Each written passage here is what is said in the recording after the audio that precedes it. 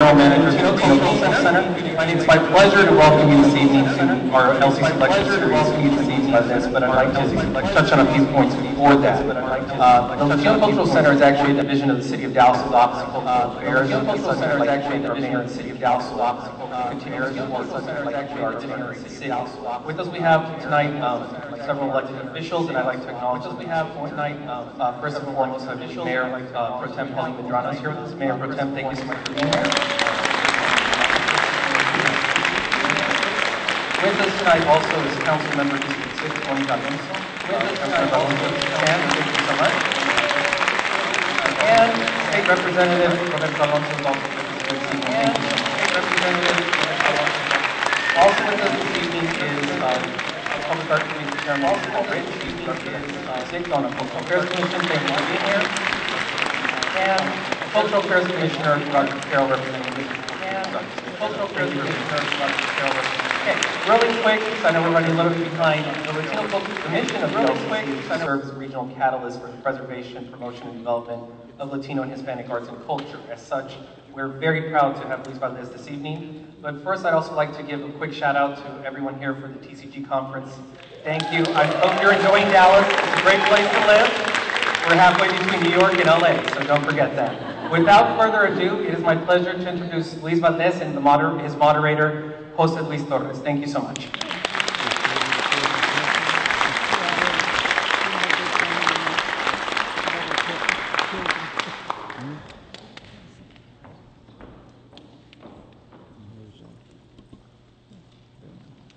Good evening, ladies and gentlemen. My name is Jose Luis Torres. I'm the manager of the Public Information Office with the City of Dallas and the Department of Aviation with the city. Tonight it is my pleasure to have someone whom I met several in this, well, let's see, in the early 70s. He was a real young man, and at the time he was being named as the father of Chicano theater. But I just saw him again after many years, and I think he's the grandfather of Chicano. Ladies and gentlemen, please welcome, big, nice Dallas welcome to Mr. Luis Valdez.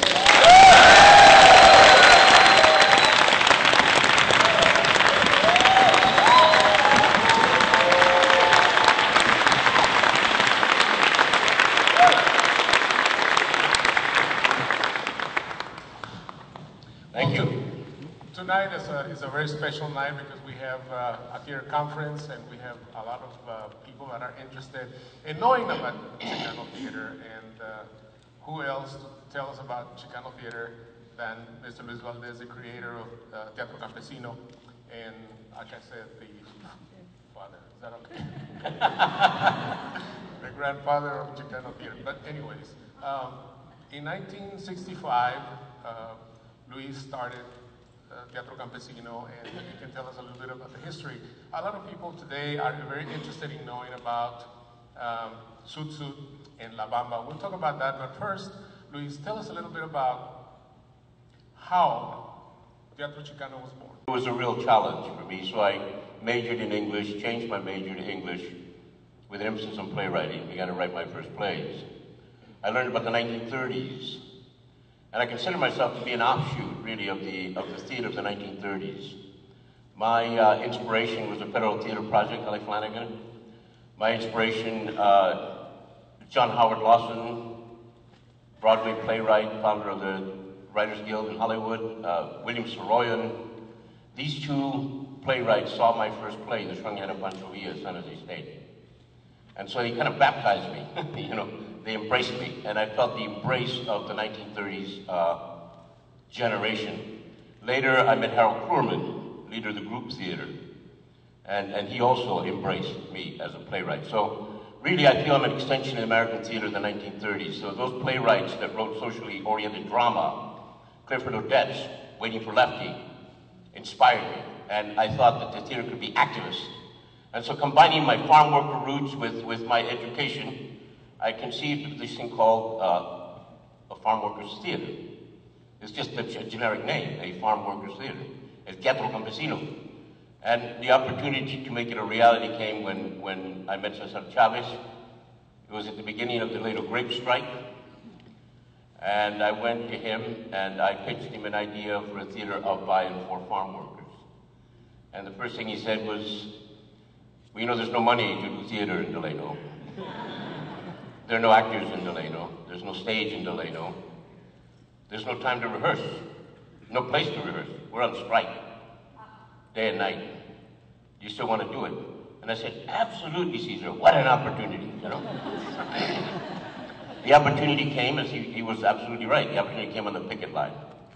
So it was on the picket line that the Teatro Campesino was born as an activist act, trying to get the scabs out of the fields. Non-violent strike, so we had to convince them.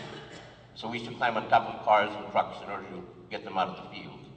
Later on, we began to perform the Friday night meetings, putting together what I called actos. I didn't want to call them skits. We weren't Boy Scouts, you know. I wanted something that could name what we were doing, so I had to name it. An acto, it's an act, you know, it seemed to be a political act as well as a theatrical act, and it seemed to me that was the right thing to do, and so I should say that I went back to the place where I was born. I was born in Delano. I met Cesar Chavez when I was 6 years old, so it was a coming home in every way, but Delano was transformed. Delano was a lot like the South Valley here in Texas. It was a lot like the South. In 1965, it was segregated. It's where I grew up. Segregated schools, segregated movie theaters, and not much respect for people of Mexican descent or any people of color. So it was really a cry from the gut to do this theater. And since it was that kind of a political act, it ran into the kind of opposition that you might expect. And one day out on the picket line, a grower's son confronted me, pulled out a gun and put it to my head when we were acting. And he said, okay, act. And I almost did. I almost acted in my pants, you know what I mean? But the fact is that I had, at that moment, at that split second, I said, is what I'm doing worth dying for? And I decided that it was. That I was going to continue to do what I was doing. And that there was no way that I was going to stop. And so, you hear about dying on the theater, I almost literally died, you know. But there are ways to live, there are ways to go ahead. And I remain committed to the idea of theater of, by, and for farm workers, because there's still a farm worker situation. Cesar Chavez has been dead for 20 years, and campesinos are still getting exploited in the fields. They move up, they move to the cities, they get other jobs, and the children get educated, and I'm very grateful that that takes place. But there's still more campesinos coming in as beasts of burden, and so there's still a need for a Teatro Campesino, and we're still there.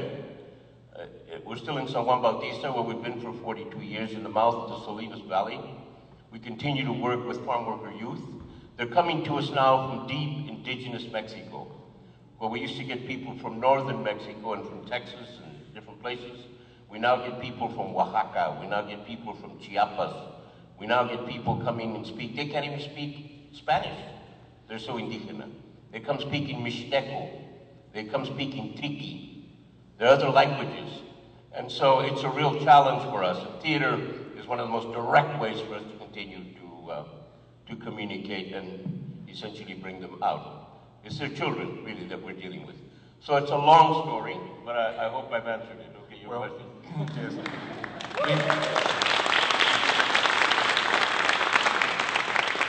Luis, the Pilgrims in Plymouth Rock claim that the first theater presentation in the United States was made by them to the Indians. However, we know better.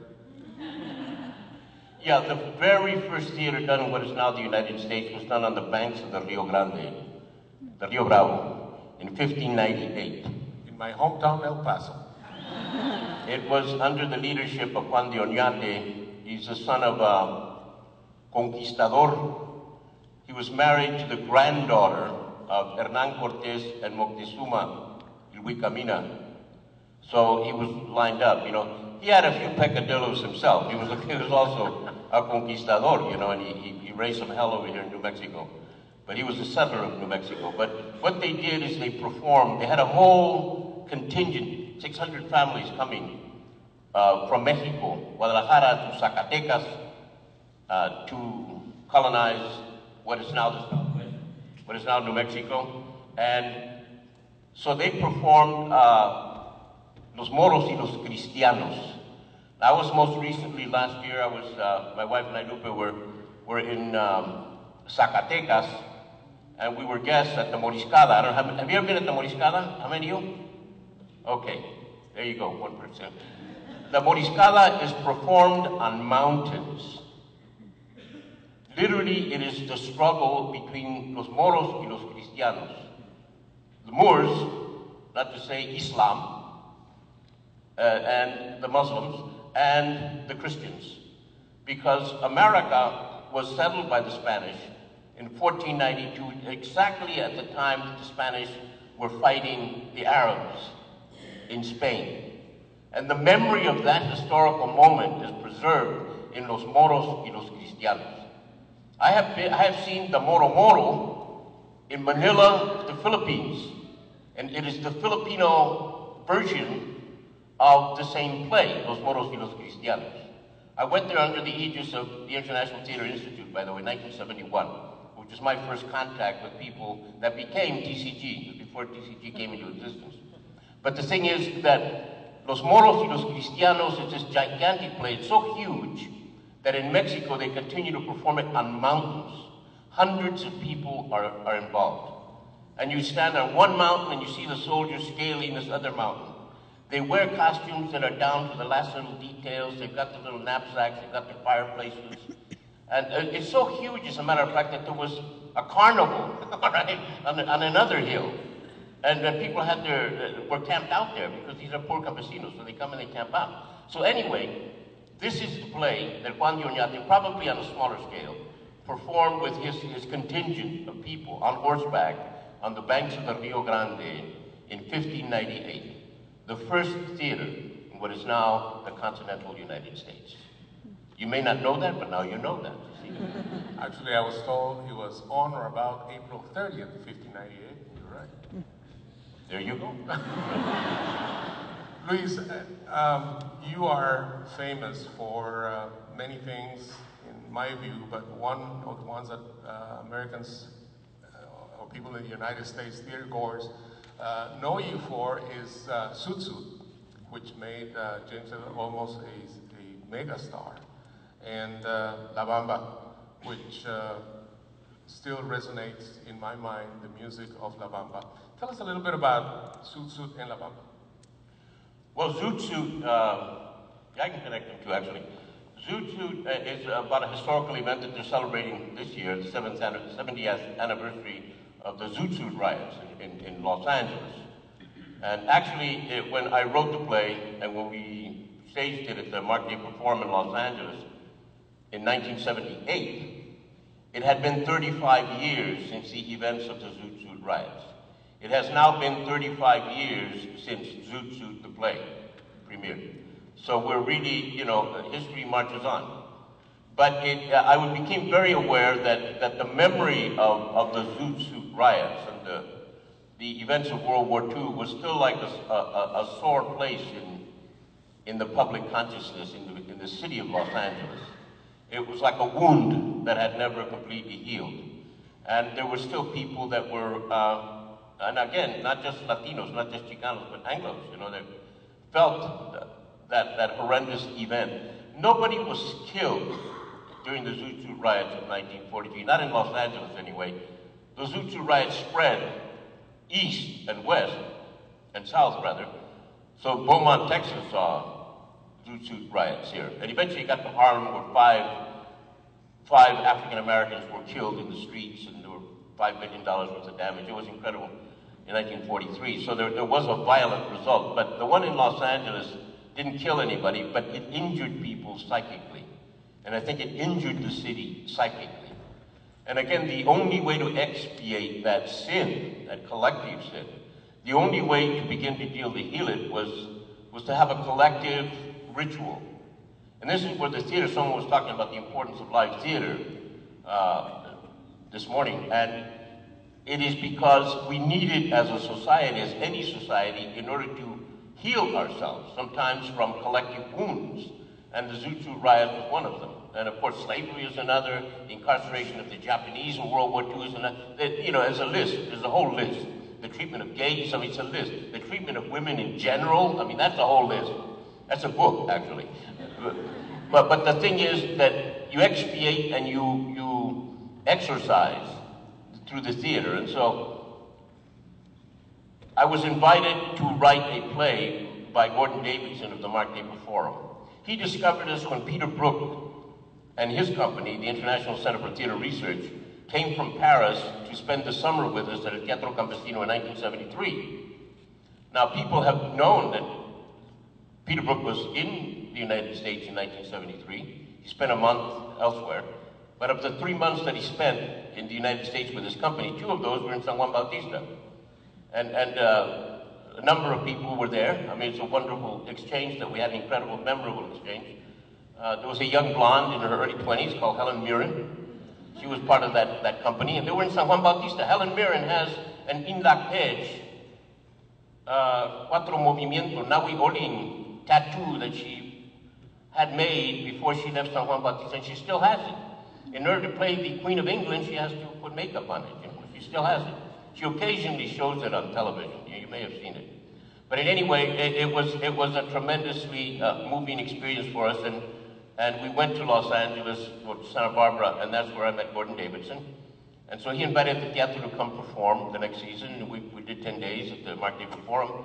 And then eventually he approached me to do a play about Los Angeles history. They were starting a whole new series and starting to work with people of color. And this is where Gordon Davidson really became a pioneer, is that he reached out to other people in the Los Angeles community. And I was one of the first. And so he said, are you willing to write a play for the New Theater for Now series? And of course, eventually directed. And so I agreed. And we almost simultaneously agreed that the Zoot riots were perfect, and that the Sleepy Lagoon case, which had happened the year before, was really the kickoff. And so I wrote an early version of Zoot, which we staged in the spring of 1978. It was announced in a little tiny paragraph in the LA Times.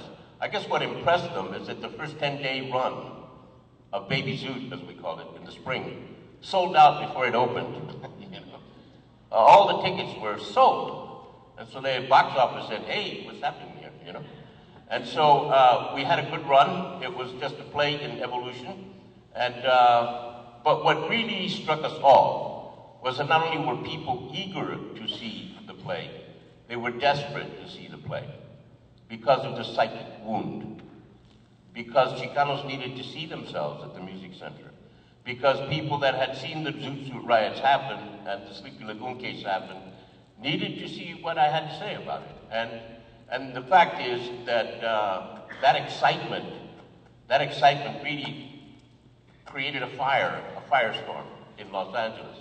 So I was invited to rewrite the play, which I did, and to become the first offering of that 78 fall season, 78, 79. And again, they announced the 8-week run, and before they even opened, the whole 8-week run sold out. It was completely sold out. So people obviously said, what the is going on here? You know, hey, what is this? And so we couldn't close the play, so we found the old Aquarius Theater where Hair had played last in Hollywood. And their Taper staff refurbished it, and we opened and stayed there for 11 months. Eventually then, Zoot ran for a full year. Close to 500,000 people saw it. 500,000 people. It made enough money for the Taper to purchase the aquarium. He, Master of Ceremonies, Zooter, and he got out, and it was very brave. He got out in the middle of these 2 gangs, in character.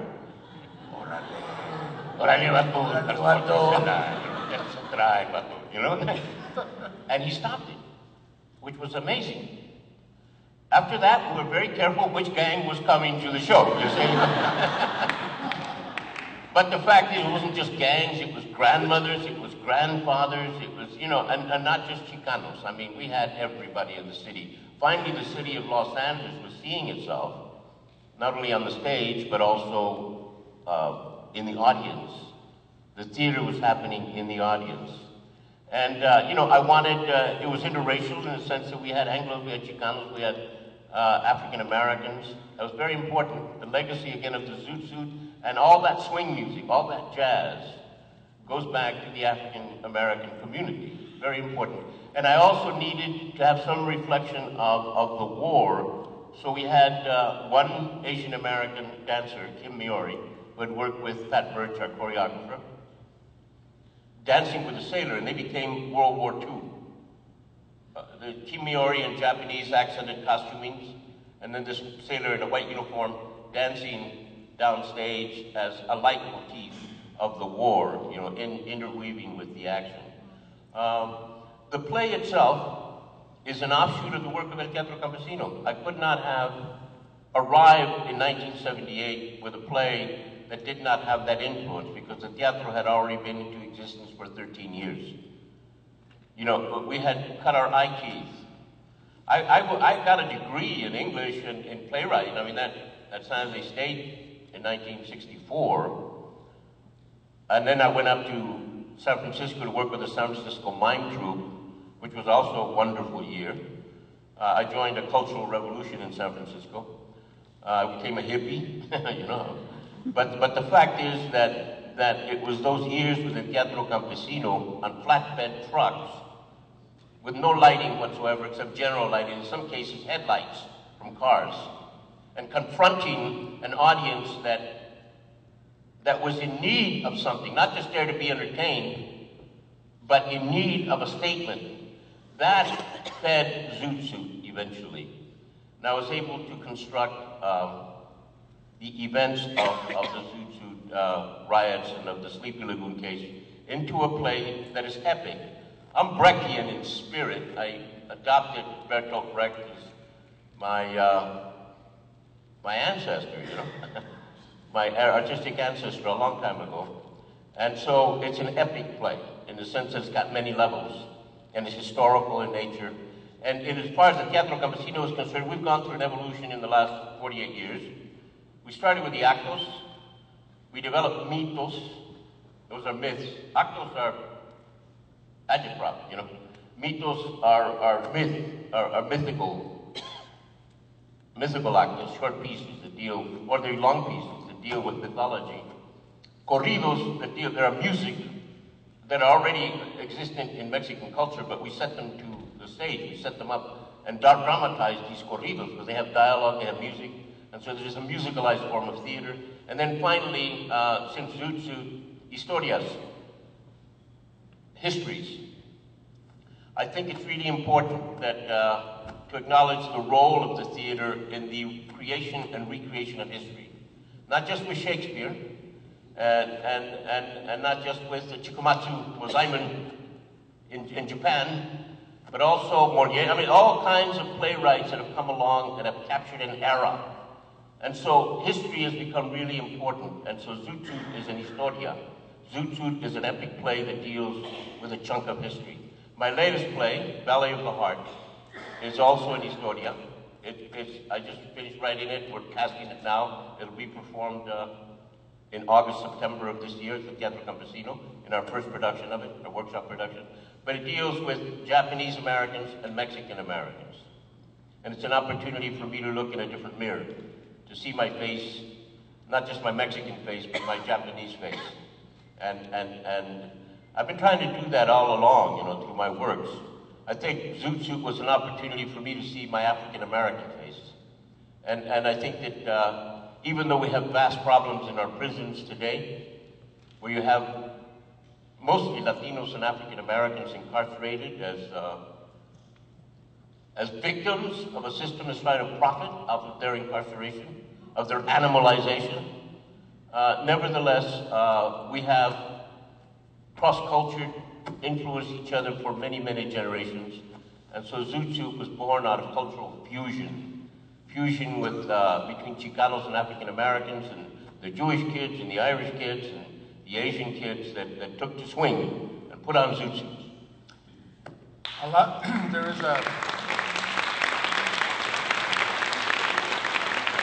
There's a lot of us who are baby boomers and a little earlier too, and thereabouts, and like my wife can attest, there is a phrase in American culture that brings a lot of memories. It's the day the music died.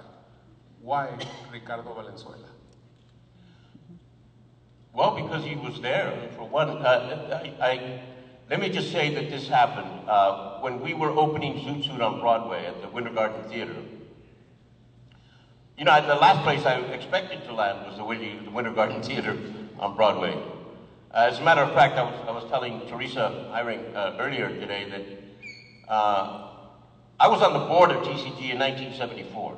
My son Kinan mentioned today that Peter Zeisler had invited me to join TCG, and I said, why should I join TCG when TCG has not joined me? You know, I mean, why should I deal with the American theater when the American theater doesn't even acknowledge me as a bastard child? You know what? I don't have anything to do with American theater.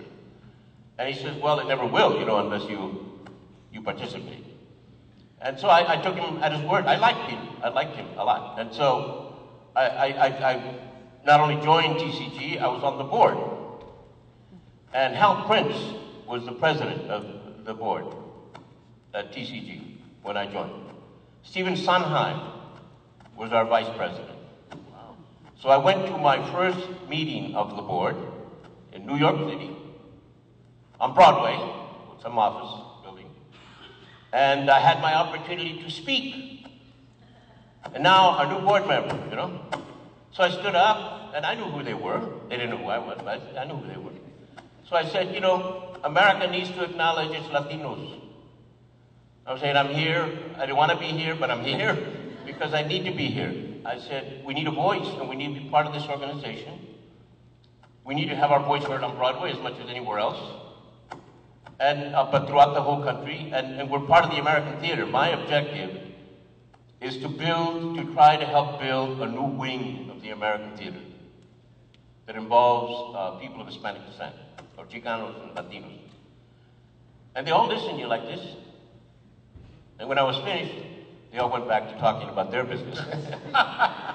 And so it was an interesting moment. I never had one word of conversation, you know, with Hal or with Stephen about what I had said, which was a little odd. I mean, I respected them. But I understood it as a sign of the times. That was quite a while ago. That was in 1974. And then I went to a meeting called the First American Congress of the Theater, the FACT Conference, at Princeton University. And everybody from the American theater was there. I mean, Julian Beck, Joe Chaikin, Jane Alexander, I mean, everybody was there. You know, all the heavies, everybody, including David Merritt, you know, I mean, people like that. Just the huge producers from Broadway. The main problem there was, how do we say Broadway? That was the question.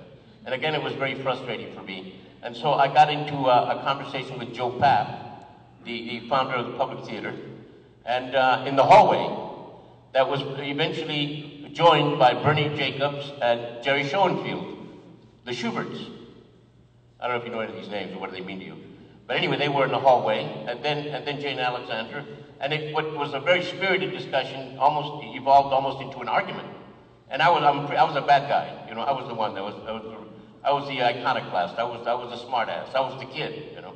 And I was saying that I don't care if Broadway dies. I said, let it die. It has no value to me. Why should I care? And they were saying, but it is important for you. And I said, nah, you know. Anyway, this went on. Eventually, Jane got us all together. You know, nobody made enemies. You know, we parted friends and stuff. But it was very spirited, very passionate discussion. 1974. 5 years later, almost to the day, opening night on Broadway, I'm backstage. Bernie Jacobs, one of our producers, and of course, they had the Winter Garden, they owned the Winter Garden, comes up to me backstage and he says, role of Henry Reina in Zoot. We're up in his dressing room, second floor, overlooking 7th Avenue, and we're feeling good about ourselves. We're feeling nervous, but great to be there. And he's dressing and I'm dressing, and we kind of look at each other and say, man, this is great. We've done the 40s. What are we going to do next? We got to do the 50s. And we got to come back to New York on Broadway with the 50s. But what can we do to capture the 50s? And that exact moment, when the door was open, we heard mariachi music coming from down below. And we looked out the window, and down on 7th Avenue, there were mariachis, and they were playing, and I looked at my brother, La Bamba! Yeah. The president of Mexico had sent mariachis to serenade us on opening night on Broadway. And so La Bamba. So my brother, after that, for the next 5 years, went looking for the family, went looking for details, story, so we could do this musical on Broadway. It became a movie instead. It became my feature, you know, the La Bamba, our feature, you know. We tracked down the family of Richie Valens. He kept looking for them all over Los Angeles, which is, you know, a couple of 100 miles away from San Juan. But they were next door in Watsonville, you know, they were in the next town over. And so we connected with them, and eventually it became a movie. I would love it to become a musical on Broadway, but Hollywood is a complicated place. And so we're trying to unravel, you know, all the difficulties that are legally attached to it. But in any case, it became a movie, and it's connected to Zoot in that sense. The story behind it, I'm sure if you've seen the movie, that's the story. There was no book, there were no articles, there was nothing that I had to go on as a guide. So I did have Connie Valenzuela, Richie's mother, and Bob Morales, Richie's brother, as witnesses, so to speak. And so I interviewed them on videotape. I wanted to get their expressions. Asked them to tell me the story of Richie. I also interviewed Bob Keane, Richie's agent, and I interviewed Donna Ludwig. Donna? No. Okay, Donna Ludwig Fox. I interviewed her. She was looking good, actually, for her age. And so the four of them became the four corners of my story. And I had to use everything that they gave me because that's all there was. And it went into shaping La Bamba as a movie. Now, you heard actually discussion in the Pulitzer Prize winning playwright, you know, this afternoon, Aymar, what is it? Yeah, there, that him, yeah, that's him, Ayad. He mentioned about his writing for the screen and stuff and how that has influenced him. As someone who has become a filmmaker over the years, and we started a long time ago, believe me, on film. I think it's a very interesting interplay between writing for the stage and writing for film or for television. They tend to influence each other. And I've gone from the most broad kind of theater that you can imagine, which are the actos. Someone in Europe once said, seeing a performance of the Teatro Campesino is like being at the birth of Commedia dell'arte. And that's absolutely true, because our audiences were people that had never seen theater. And do you know what it's like when you meet someone? I was an organizer, you know, when I was a serious, threatening organizer. People thought, you know, I was dangerous, you know. But I get up there as an organizer, okay? And suddenly I'm doing this, you know, acting.